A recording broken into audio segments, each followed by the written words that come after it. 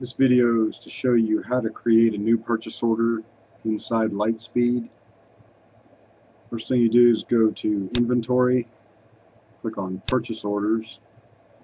This page normally will show you a list of all your previous purchase orders.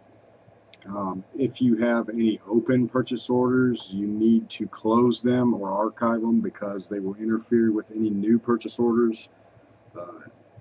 Basically, if there's an open order in here and you try to create a new one, it's not going to order anything that's already on the open purchase order. So they all need to be closed out when you receive them.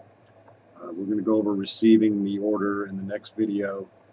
But to create a new one, go over here on the right, click New Purchase Order, select your vendor as Pepper Palace Warehouse, set your order date. Any special notes you need sent to the office, just type them in right here or here. Once you click Save Changes, it's going to open to this. All you have to do, make sure this drop-down list is just set on all categories, which it is by default. Click the Auto Add All button. It's going to ask you if you're sure. Click OK.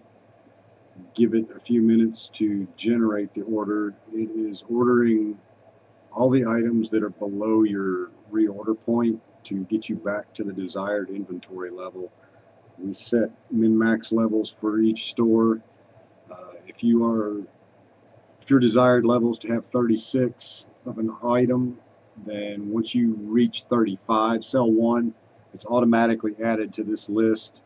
It will order only enough to get you back to your desired level. You can go down through this list. Over here is the quantity that it's ordering for each item. These can be adjusted. If you have a special customer request or a show you know you're going to need something extra, you can add however many you need to. Go through and double check on items just to make sure that everything is the way it's supposed to be. That way you don't receive a bunch of stuff you don't need or don't receive something you do. It's a good idea to go through this and double check everything. Most purchase orders are going to be multiple pages. You can only see up to 100 items per page, so this one's got technically 3 pages. So you click the arrow, this will take you to your second page, on and on. If you want to change how many you see per page, you can set this to any number between 1 and 100. Once you have gone through and all your items are ready, go here to the Add Items, and in this box type in supplies. That will take you to this page, which shows all the supplies we have available for order: bags, paper towels, everything we order as supplies. All you have to do, put a check mark in anything you need to order, go to the bottom and click Add Selected.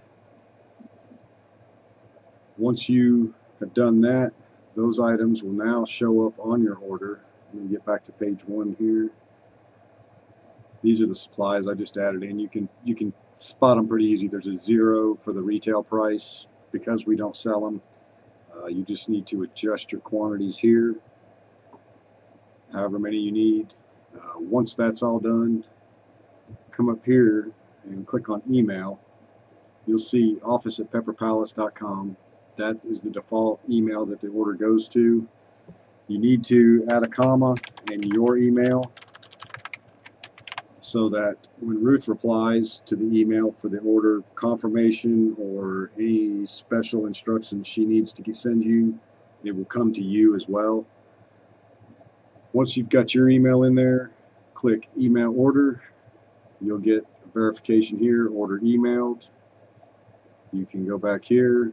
Once you go back to the purchase order sheet, you'll see this shows ordered. We're going to go through receiving your order on the next video, so we'll see you then.